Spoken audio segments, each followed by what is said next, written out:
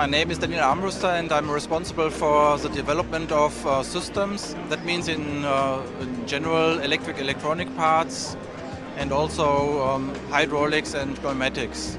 Furthermore, I'm responsible for the GT3R hybrid car as a project manager, and in my team there was the car developed, and also the race experience in the last year was done in that team. The basis of the car is GT3R.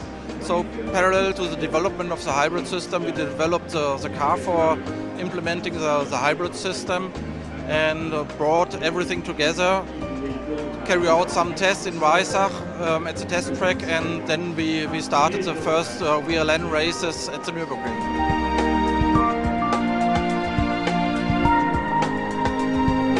The main important thing is that we didn't have a battery system, we have a flywheel. A flywheel is similar to an electric motor, and you can store the energy, the electric energy, by kinetic energy. If you push the brake pedal, the electric machines at the front axle are in a generator mode. You can recuperate brake energy. With this energy you can spin up the flywheel, and the energy is converted from electrical energy to kinetic energy.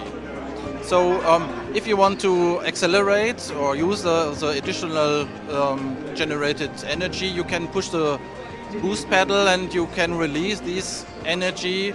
The flywheel runs down and the additional energy runs up the electric motors at the front axle.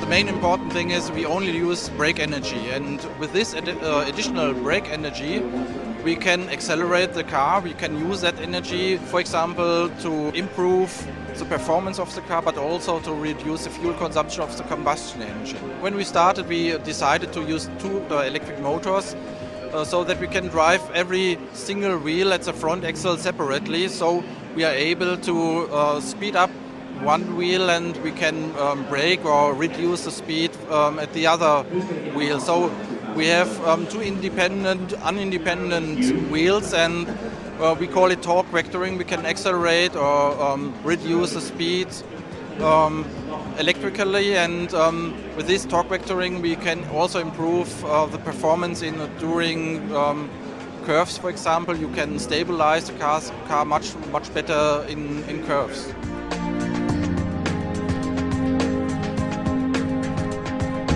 It is very interesting also for the team members. We are a very small team, and the time schedule was very tight, so it was an advantage for a challenge for every team member.